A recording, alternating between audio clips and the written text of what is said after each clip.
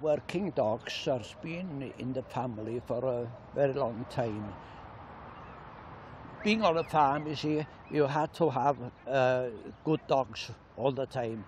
And I've been lucky.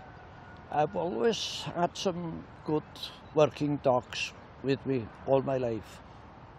Now, I've had some bad ones as well, but that's life, isn't it?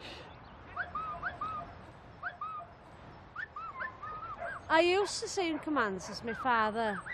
We've got English commands, away, Way, way, How? come by, come by, come by, Come by.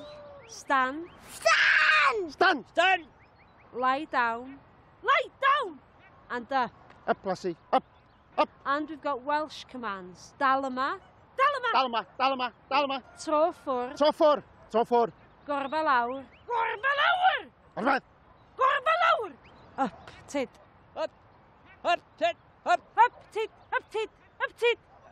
If you've got a good bitch that throws a good strain, it doesn't matter really which dog you give her on a mating, you're bound to have some useful pups from that strain. The main aspect is in the bitch.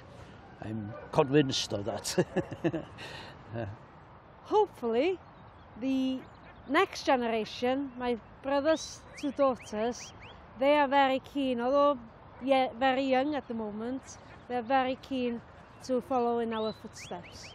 I think the eldest will come, because I remember when she was 2.5 years old, I was coming up that field and commanding the dog and my 2 fingers in mouth whistling, and she was going in front. The next thing I saw, she was putting 2 fingers in her mouth and trying to whistle, and I laughed about that. Yes. The dogs has been in our family business for over a century, and with our 2 nieces now, I'm hoping that the dogs will keep on in the business for another century.